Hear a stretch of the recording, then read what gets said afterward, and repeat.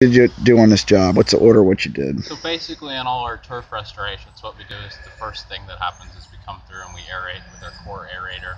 Always make 2 passes, then after that we'll come over it with grass seed, either shade mix or full sun seed, depending on the location which we're seeding.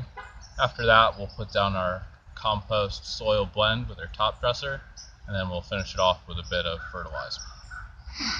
And why is there a need for the fertilizer in addition to the compost? The need for the fertilizer in addition to the compost is primarily because the compost has only slowly releasing nitrogen. The fertilizer allows us to get some water-soluble nitrogen down to get the food to the plants, which it craves right away. Well done.